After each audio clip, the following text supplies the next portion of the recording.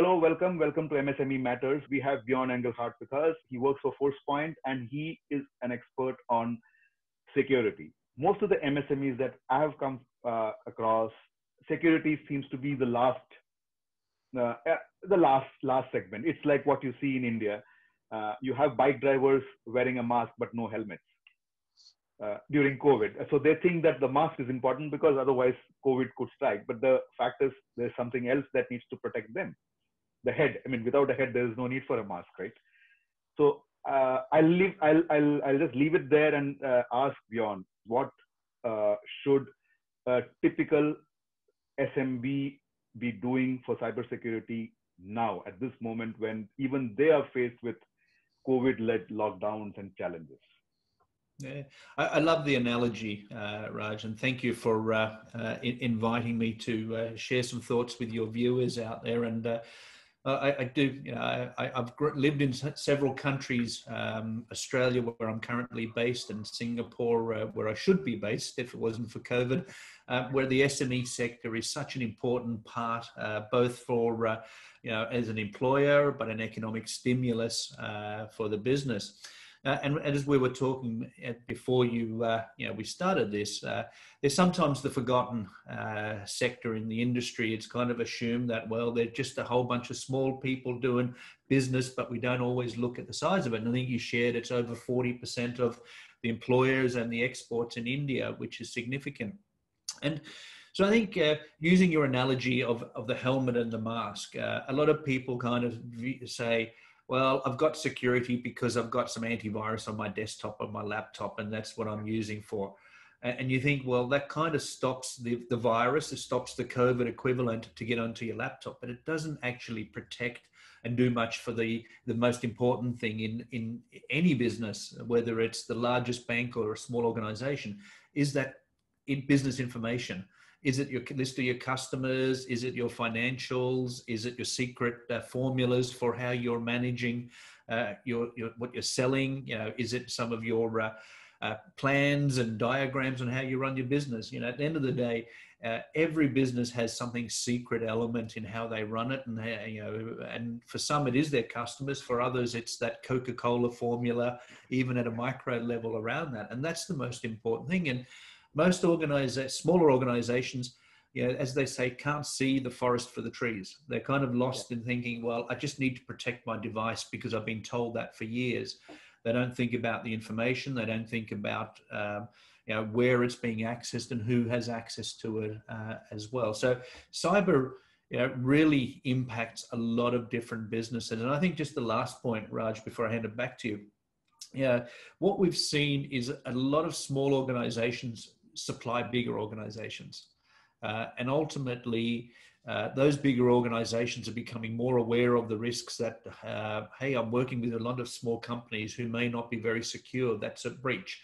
One of the largest breaches we've seen in the world was Target over in the US, the department store. Millions and millions or hundreds of millions of credit cards were stolen. And it turned out the source was a very small air conditioning contractor who had an online system where you would log in and just book a service. Someone did that, but they also knew that service could get back into Target again. And so the smallest organization led to one of the largest breaches in the industry around there. And so I think as these SMEs are wanting to supply and deal overseas, companies who are buying from them also wanting to say, well, are you secure if I give you my information? Yeah, I think that's a very good point you brought in, because till now, security just meant, like you said, an antivirus running on your laptop, on your phone, maybe a firewall around your internet service. That was pretty much it. So today, what is happening is, and most of the this micro, small, and if not the micro, at least the small and medium businesses, they are looking at exports. They are looking at working with larger companies. For example, I'm sure you know about Toyota and Maruti. Both of them, Suzuki. Both of them have an ecosystem which they created. Now, a chap who's making door handles for the car, he thinks, oh, security is not important. But again, like you said, there is a secret sauce out there, right? I mean, something which needs to be protected. So how do you see this? I mean, how would you convince a small business owner saying, okay, you know what, this is not something, this is not a choice anymore.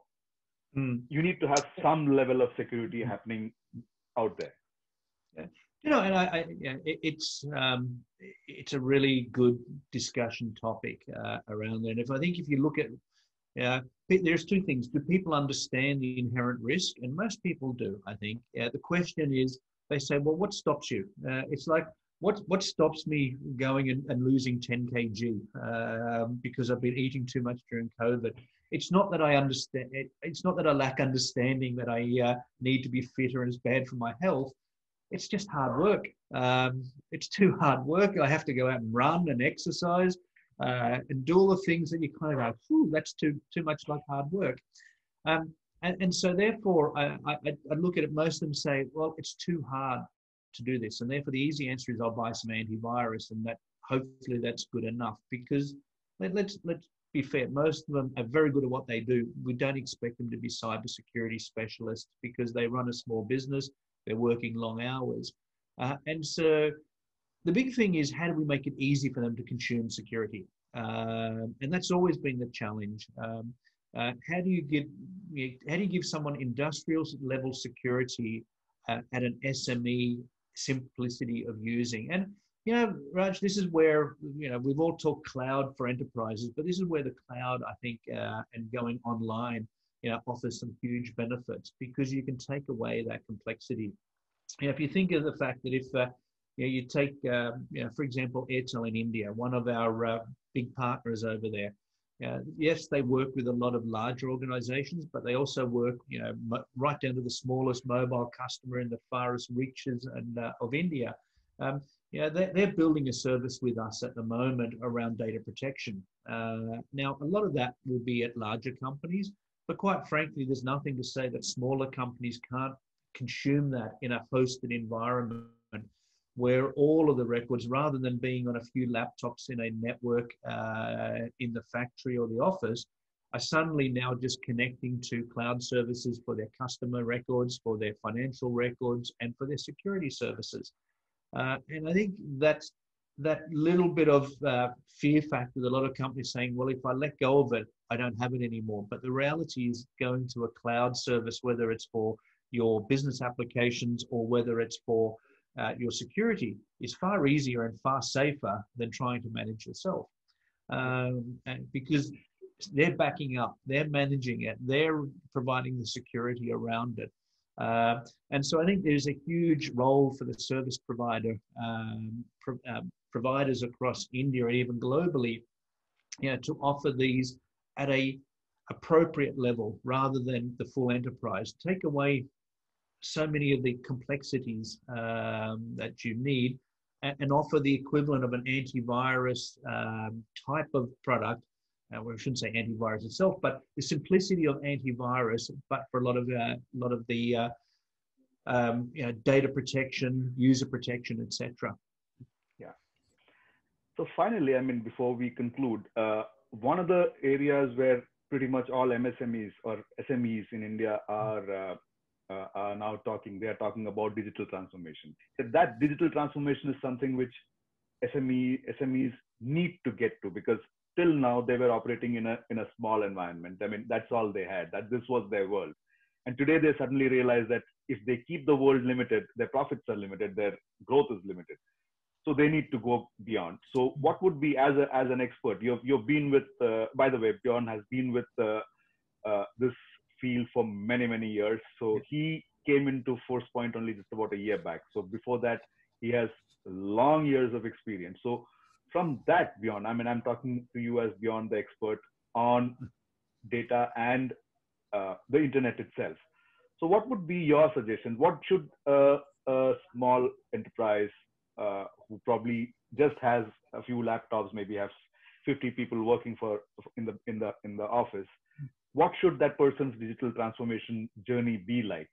Just 3-4 steps that you would suggest as an expert. Okay. Yeah, you're right, and I've seen the huge opportunities for companies to to expand. Everyone kind of looks at COVID as providing a huge negative and dampener, but you've also seen some really innovative things. And even just locally where I live, there's a cheese company. They've started selling cheese therapy and shipping Australia-wide. They were a small cheese shop. Now they're dealing with all of Australia, sending out packages of cheese and dealing with customers. And in their own way, that's digital transformation, where they've suddenly automated a lot of their systems, but now they've created these customizable online services where you can choose different things, subscribe to it, etc. So as I look at any company making the journey to digital systems and even new digital channels of how they sell and deal with customers, a few things that are always critical that we talk about. First one, understand the information that's important in your business. What is it that keeps your business running? And it's not the machinery that makes your door handles that you shared, or your things. It's the secret recipes. It's the secrets that you have that runs your business out there. So know what that information is, know where it is, and who should have access to it. Build some security around that, and work with a service provider to say, I want to know when if someone's trying to take it off my PC. Antivirus is great from stopping viruses, but getting onto your laptop. But they will eventually. Someone will put a thumb drive into your machine. What antivirus won't do is tell you when somebody is on your system, is hacked in, and trying to copy that out. The three goals, the incursion, the exit, the search for information, and the exfiltration. And so knowing that when somebody is trying to take information off your system, and whilst that sounds complicated, it can be actually really, really simple when offered by a service provider. And then I'd say that's step one, understand information. Step two, secure your access into your devices. And so rather than just saying that anybody, you can just dial up, in the old days we'd say dial up over a telephone.